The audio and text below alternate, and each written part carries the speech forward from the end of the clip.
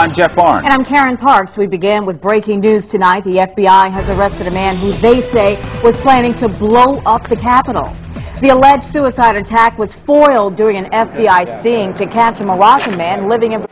Undercover agents gave the man what he thought was a vest with explosives, but authorities had made sure it couldn't be activated. They arrested the man as soon as he took the vest.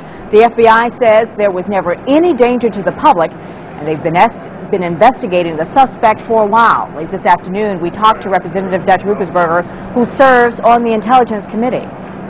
Unfortunately, there are certain people in this world and in our country right now who do not like the United States of America, what we stand for, and for whatever reason they want to harm us, and they're willing to take their lives in order to be able to send a message and to kill Americans.